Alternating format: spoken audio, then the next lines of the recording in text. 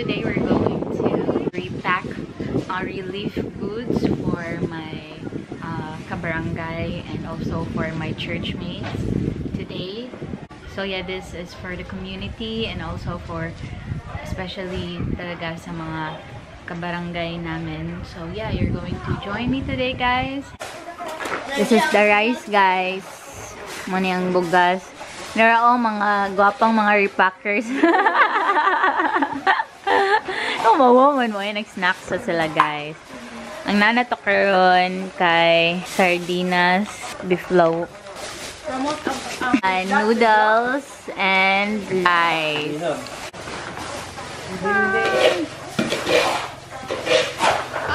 Ang ibibigay namin, guys, ay 2 kilos of rice, 2 sardines, 1 beef loaf, and 2 noodles. Yun yung i-repack namin ngayon. So, every family yan, guys, yung bibigyan namin. So, today, guys, is December 24. So, today, guys, is December 24. Then, bukas namin ibibigay for Christmas Day! Yay! Pak-pak! Oh, no! Yeah, very supportive repackers.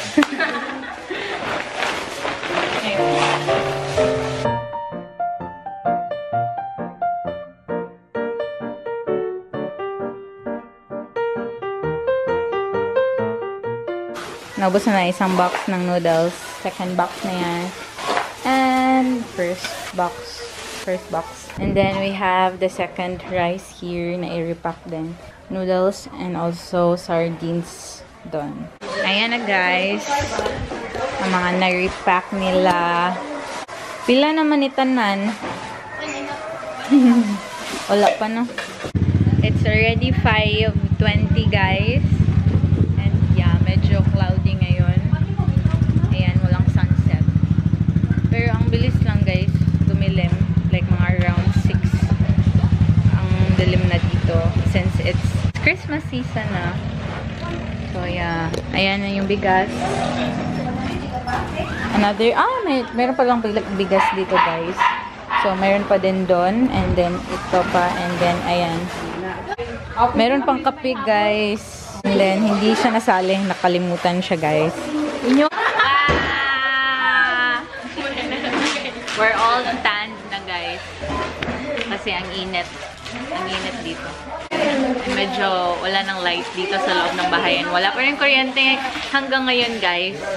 Magse-celebrate kami ng Pasko na walang kuryente. Yay! Pakpak, mga guys! Gabi din sila yung mga supporter. Merry Christmas, everyone!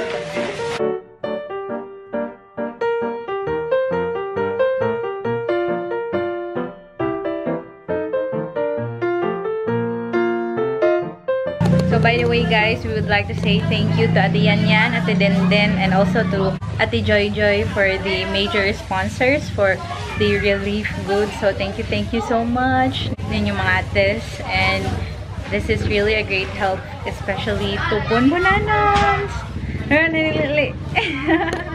I will just leave their names here. And yeah, they're the major sponsors for the relief goods.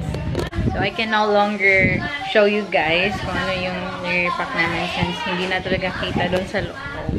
Kasi napakadilim na. Wala pa ring electricity up until now. It's December 24.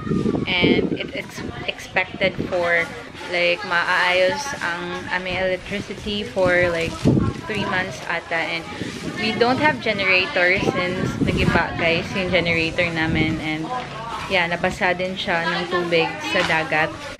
Wala na ring generator na mabibili, guys, kasi wala nang available sa mall. So, yeah.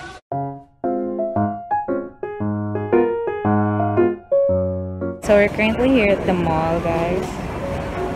And super daming tao.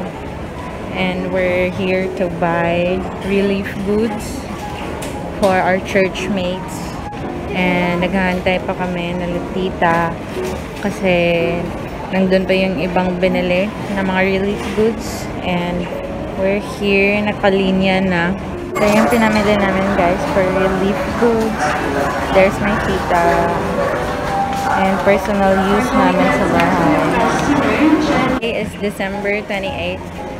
It's our parents' wedding anniversary. My mama and papa's wedding anniversary. And we're planning to surprise them guys later on. Kahit na walang kuryente dun sa bahay. We're just gonna celebrate their anniversary. And then, nung pagka-uwi din ng tita ko. And yeah, we're just gonna have a Thanksgiving later. And hindi rin alam ng mama ko na uuwi yung tita ko. I'm excited for later. Ito po yung mga ayuda.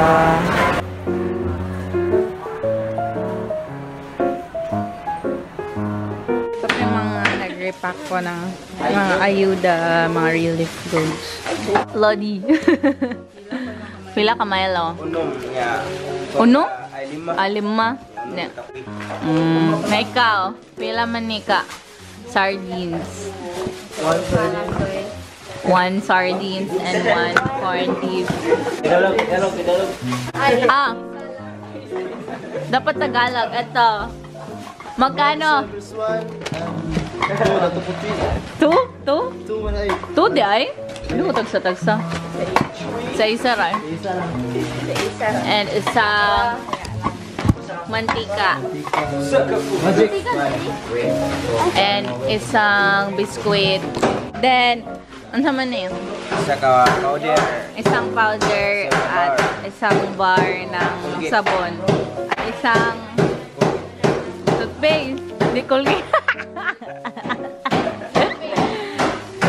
toothpaste po. Yeah. Nandito na po sa loob. Dire na po gonna side. Magkano po yung ibibigay nyo ng bigas? 2 kilo po.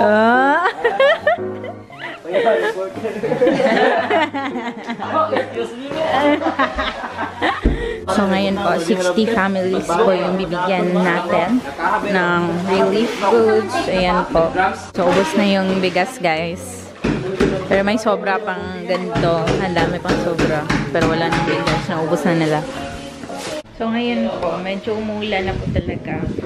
Like, sunod-sunod na po yung araw ng umulan. And then, nung first time talaga na umulan na malakas guys, medyo kinabahan kami. Kasi, ganun yung nangyari sa Baguio na umulan talaga ng malakas. Parang nag-flashback talaga lahat sa amin. And ayun, buti na lang hindi bumaha ulit. So, ayun na lang mangyari yun guys. Kasi, na-trauma na kami nun. Sinabi nga ng mga kuya ko na medyo kinabahan sila nung umulan ng malakas. And nandun kami nun sa Panglao. And nandito sila sa town namin. And dun talaga sa Panglao, nung papunta namin sa apartment, sa hotel, bumaha talaga nun. Kaya medyo, nag-alala kami dito. Pero okay naman. Hindi naman bumaha dito sa amin. So yeah. Ito pa yung station dito.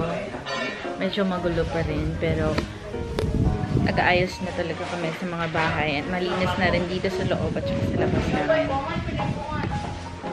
So yeah, yung mga gamit na kailangan namin i-revive na. Pero talagang 90% talaga ng mga gamit namin guys, like, inabandon na lang namin kasi hindi na talaga siya makinabangan. And siguro bibili na lang kami ng bagong mga gamit. Hindi talaga siguro, like, bibili na lang talaga kami ng mga bagong gamit para sa amin.